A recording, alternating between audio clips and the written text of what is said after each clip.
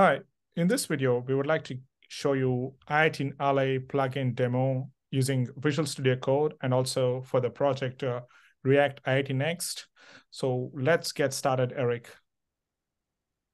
Okay, so what you see on my screen is basically the README for the repository of the Internationalization ally. And this is where you can access the configurations and settings, as well as information on how to use it with certain coding frameworks. What we want to show you right now, though, is how you can access those configuration settings in examples, so you can help configure the Internationalization ally in your coding environment. So I believe I go to examples, right, Anil? Yeah. Click on examples. And we'll show you examples by framework. So here is a directory of all the different frameworks that the i18n-ally works for. And since our project uses the React-i18next library, that's what we'll use. If you'd like to see an example of the settings used, you can click on the .vs code and then settings.json. And these are just the default settings, I think, for this project.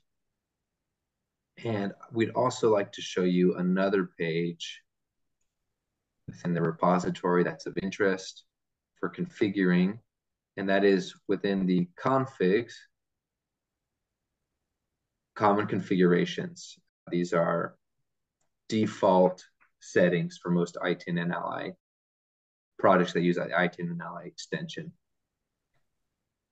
Just wanted to add that you can also modify it in your settings.json, which Eric is going to show in the next demo. Mm-hmm.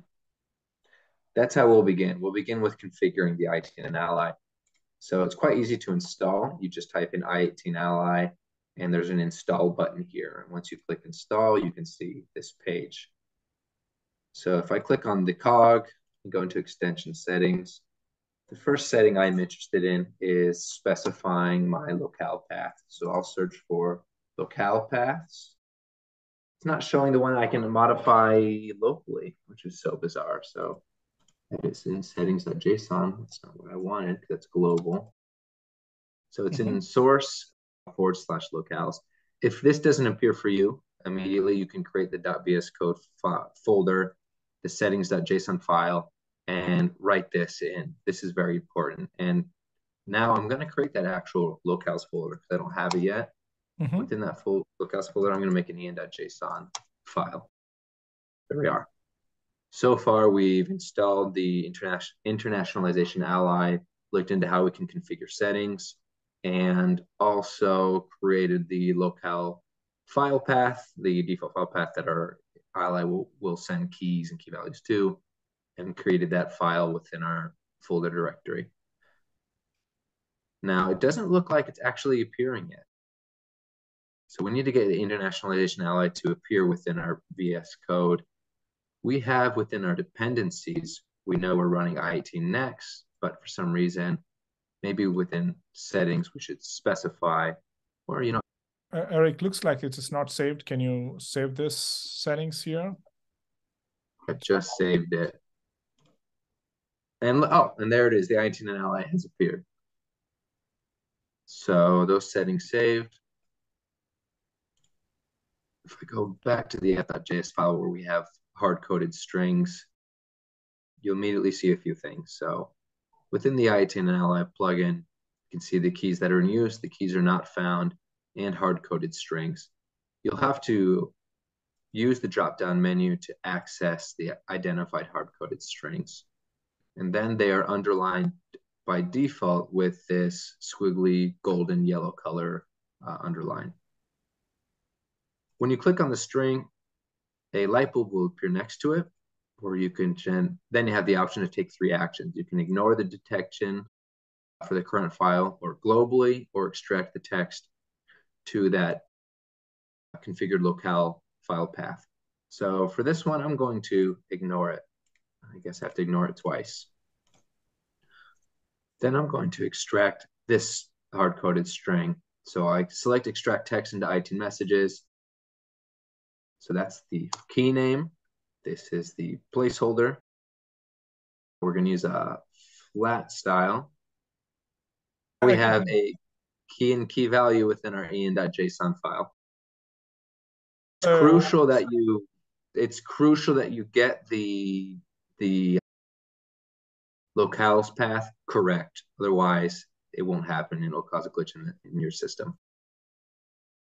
So now it's really easy. If I go through, now that everything's been configured, I can now find the next hard-coded string, and I can click here also to extract it.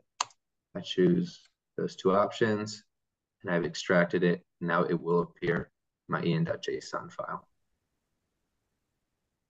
Is there anything else we need to show? If you can hover on the translation keys, and we can also show the editor, i18n-ally editor on the here. If you just on the app.js, can we show the editors? Yes. Yeah, can show that preview and editors, edit translations. So we only have an English locale configured at the moment, so we're only seeing English. But I guess if I learn React right now, let's add some urgency to it. And the change appears here within my locale file. What are the other options? So we can... Eric, can you also add a Spanish? I can already see here, so we can change it here. This is the editor. We can see the changes here. And here we see the text that's being injected. I guess if we don't click on that placeholder, we see the English text as it appears within our locale file. So let's add, like you were getting to, let's add maybe general international Spanish. And if I go to app.js, how do I get this text into the Spanish one? Is there a way to do it directly from here? We can include it, yeah. So it detected the Spanish locale file. Translate. Oh, I think this is Google Translate. So I just translated it with Google. Wow. And it appeared here translated. And we can do it for this one as well. And I do know, based on what we saw in the GitHub repository, if I want to see this text being presented to me in Spanish, I have to go into my settings.json. What do I need to change? Display language. So copy that. All right. Into i18n, ally keystroke flat, i18n, ally, display language.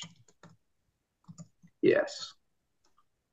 And that should work. So now I come here and we are seeing the display language in English. Very cool. Cool.